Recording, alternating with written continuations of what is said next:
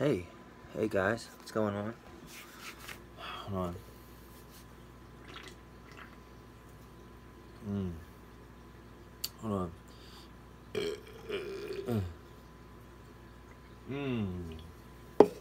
Okay. We're back. How is it going?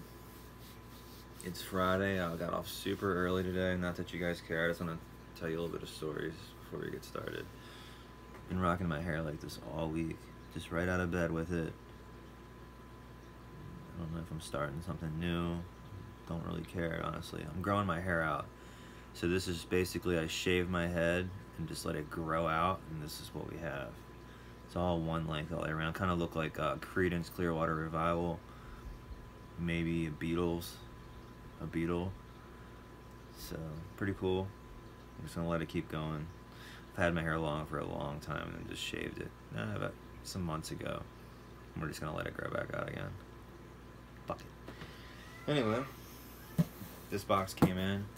Kind of weirded out how this fucking mask is gonna fit in this box. I don't know. I mean, it's like the biggest priority box I guess you could get. I'm not gonna show you any addresses or anything like that. That's not cool. But anyway, this person I talked to, we thought this thing was lost. Couldn't find the tracking.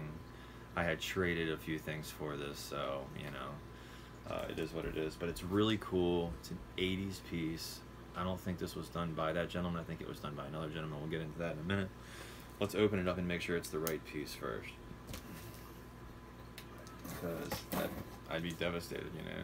You get this big smile on your face. You're like, here we go. And you look in the box, like, fuck. But it's all good, even if it isn't, because this gentleman is a gentleman, and it's cool. But if it's like the other piece, it's pretty big. I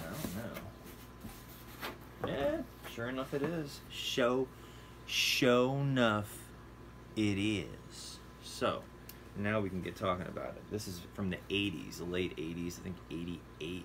Joe Reader Erebus. And then you have Erebus. Erebus, Erebus, Erebus. I think Erebus was sculpted by Harry Inman and maybe one other guy as a collab. I'm not sure if that's even true. Somebody had told me that, but you can't always believe what you hear. I don't know. This is all Joe Reader, but I don't know. I'm not sure if Jeff Death painted this one or whatever. Okay, so we have a few things to go over on this mask. Yeah. On the back, 1988 House of Horror. That's what Joe Reader called his company. Studios. Got a little tear in the back, as you see here. Right there. It's an old mask. I don't plan on wearing it. It's just right there. Ever so light. There's a tear. It's okay. I'm not going to wear it, so it's not going to get any worse. I like how this is all glossed over. These teeth were added separately. Just the tops. The bottoms are OG, I believe. But still, man, I've never seen an Erebus ever, you know. There's so many Death Studios pieces, let's face it. So many old sculptors and whatever made so many pieces for Death Studios that it was crazy, right? So it's like you're ever learning about these things all the time. But there it is. So I traded a gentleman a few things for this. Boom, here it is. I love the side profile on this guy. All this little transition work here. Just really kind of gives it its own thing. And you know, in the back, really cool. Joe, this is gonna go really well next to Duck Raw. I'm gonna put this right next to Duck Raw. They belong together for forever. That's where it's gonna be. So I got two Joe Reader pieces. You know, Joe might have even finished this. I'm not sure.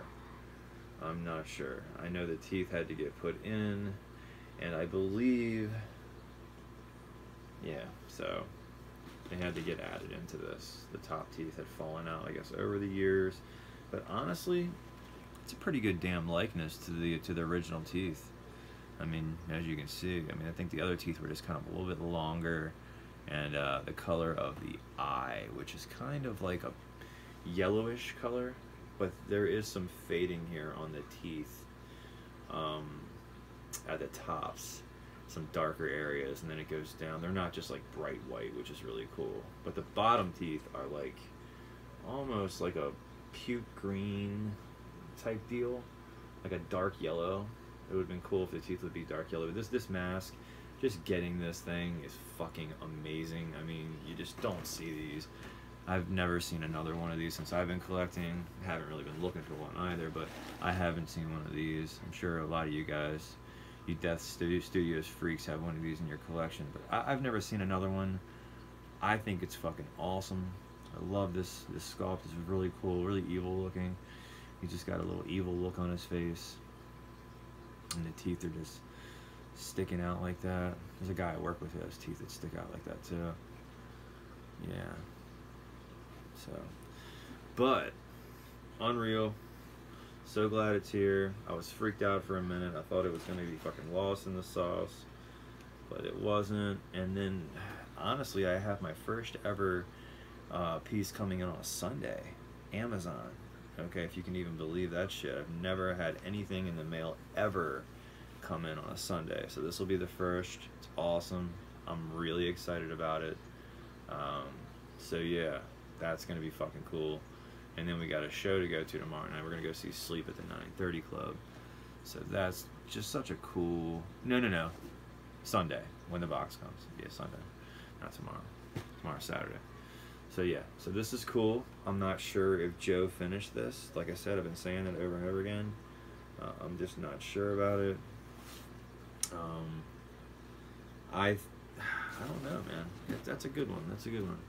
Jeff could have easily finished this back in the 80s or something. I'm not sure. You know, so that's to be determined. I don't know. Maybe somebody else could shed some light on it. I don't know. Maybe Joe finished this. Either way, like I said, I love it. It's in the collection.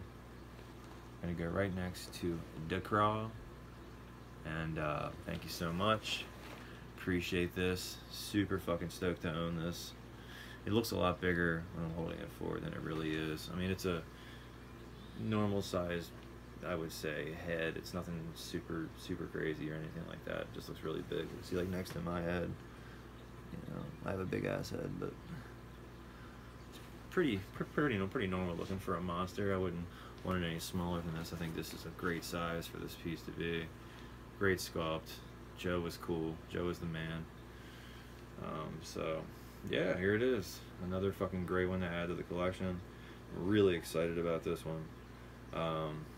Scott was nice enough to sell me Decraw, and I'm gonna put this right next to it. And wow, 2 Joe Reader pieces within like a month, apart. That's just kind of crazy. You know, wasn't expecting that, but that side profile is really cool. And in the back, he took the time to finish it off, not just make it like round, just kind of put that little V in there, and if you just added a little, if you add, like, the more you add, the cooler it is, just gives it more dimension or depth and charisma. I don't know, man. I'm just gonna shut up. But there it is. One more time, in your face, Joe Reader Erebus. Very fucking cool. I'm pumped on it. It's gonna look so good next to the Craw, just because it has Joe Reader's style to it. Both of them are. Let me look at it real quick. Yeah, they'll go really good together. So cool, banging, late 80s, Joe Reader. Thank you very much. You know who you are. Trade worked out. See y'all later. Have a good weekend. Do some grilling on the grill. Get your charcoals going. It's that way. It's cool. Have a good one. Play with your kids. Alright? Play with your kids. Give your wife some. Do what you need to do. Alright? We're going to be back later. We'll be back Sunday with a new video. Sunday. Can you believe it?